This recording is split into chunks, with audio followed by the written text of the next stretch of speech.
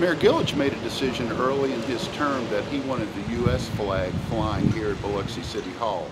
He made that decision and thought that all other city facilities would follow suit. He found out over the weekend that that was not the case.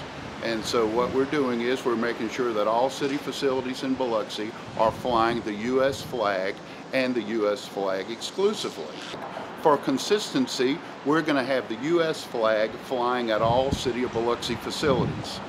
Now you ask, why is this decision made? Because it's the right thing to do, period. It's the right thing to do, period. The big thing is that we're a city that draws 7.5 million people a year.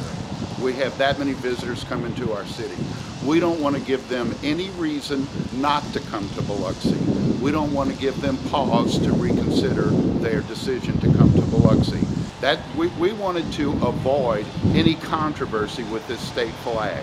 So yes, that was part of his decision, but he made that decision a long time ago when he became mayor, and we're looking for consistency at all of our city facilities.